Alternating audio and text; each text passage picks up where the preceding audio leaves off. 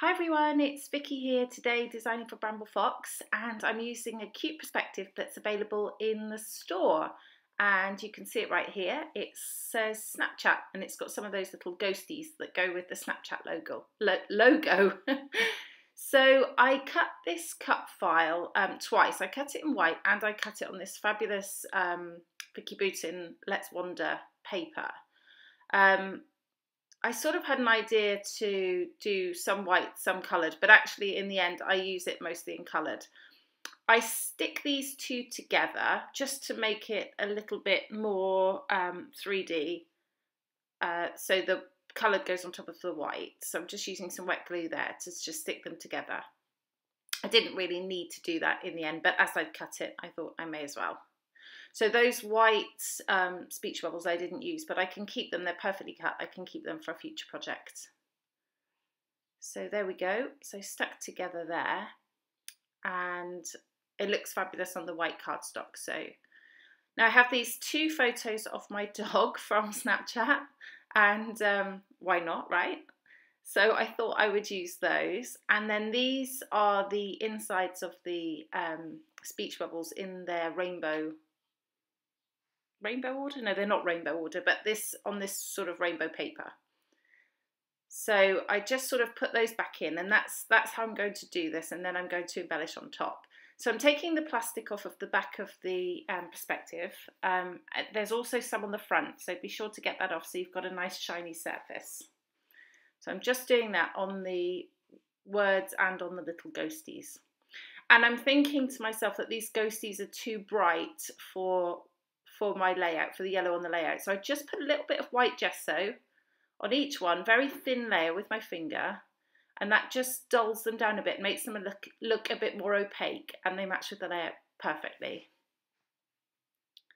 So, okay, I've done those, and I'm going to start to do some embellishment. This paper here is a specialty paper. It's sort of a vellum with gold foiled stars on, and it's really lovely. So I cut a few of those out, which I'll skip through in a second, so you don't have to watch the whole process. There we go. And then I pull out another paper which has lots and lots of glasses on them, and I thought they were great for the layout. So I cut out 3 of those as well, which I skipped through. Okay, next I'm looking at the chipboard stickers, and there's more glasses, so why not? And some nice gold sparkly arrows, which I'm going to use to point to the pictures. The layout you see here isn't going to be the same. I'm sort of just picking up things and placing them on without much thought to it, so everything sort of moves around ultimately. So, okay, just some stickers there. I'm just taking the sticky off the back of them so that I can place them down. That one I really like. It says I'm here for the food, which Buster is generally, but actually I don't use that in the end. I couldn't make it quite work. So, but I will use it on a photo with him one day because he does love his food. Okay, so I'm just getting out some die cuts from here. There's more glasses, but again, I can't make those work. They're just a bit too big. I think I put in a flower. You'll see me do that a lot on boy pages. Although this is a boy dog, I don't care. I'm putting flowers on because I like flowers. So yeah, get over it. I don't know. Maybe everyone does it, but I know some people don't like flowers on male layouts, but I don't care. To me, it doesn't matter. It's the layout for me is all about how it looks, not about who's in it. Because maybe I'm selfish, I don't know. Anyway, I digress. I noticed my camera's a bit wonky on this this video. Sorry about that if it's putting you off. So I'm sticking my cut file down to the page. I'm just sticking the middle for now because I want to tuck some things under. So yeah, so I'm tucking my photos under the cut file. That's that one there. And just cutting sticky a bit more down. So they overlap, those speech bubbles, but I don't care about that. You know, some of it will be covered with the speech bubbles, some won't, but that's fine for me. You know, some people will want to cut them to the size of their photo, cut their photo to the size of the speech bubble, but I'm not worried about perfection like that. So I'm just going to back all of these speech bubbles and put them back in. And I cut through that so you don't have to see it. But I put some foam on the back of each one, and then I stick them down in their relevant places. There we go, that's the last one to stick down. They're slightly offset. They're not perfect to the speech bubble, so that it just adds a bit more texture. Okay, so now I'm just going to start sticking down the embellishments, and I'm pulling them back in and just putting them where feels nice as I go, rather than worry about where I had them before. So yeah, I think I put down the perspective first, the Snapchat, just so that I make sure that I've got it where I want it.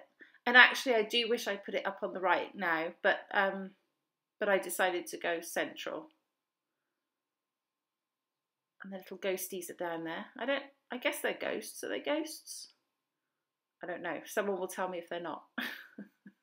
They look like ghosts, but I don't know what ghost has to do with Snapchat. Anyway, that's probably my age. Probably if I was 15, I would know, but anyway. So, okay. So I'm going to stick down my perspectives. I use some, what's it called? Let me just find that. It's called Beacon 3-in-1 glue for big perspective like that, because I find that it dries really quickly and it's pretty strong glue. You could also use glossy accents, but I've run out at the moment anyway. So, but that works pretty well. Okay, so now I'm just going to go around and stick down all the little bits and pieces, the glasses, the stars, the arrows, the stickers, all those things. And I sort of tried to go a bit tone on tone with the glasses and the stars, just to add that element there. So we're just going down, more stickers being stuck down. Okay, I've got a little pin chipboard sticker there, which I'm going to stick on. Now pull out the sticker sheet and see what we can do there. And I pick out a word sticker there that says "Love this," put it on the pink star. I think that's it for the stickers. Now the next thing I'm going to do is get out some Nouveau drops in a nice sort of pale blue colour, and I'm going to do some just little enamel dots around.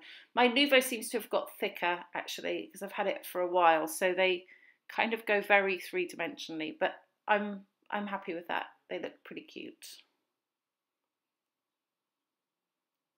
Okay, and I think that's it. Yep, that's the final layout. I hope it gives you some inspiration and that you enjoyed watching my process. If you have any questions, please let me know, and I'd love for you to subscribe to my channel. I try to upload sort of 4 videos a month, so you should be able to watch those. And that's all that's left to say. Is this has been Vicky for Bramble Fox. See you next time. Bye bye.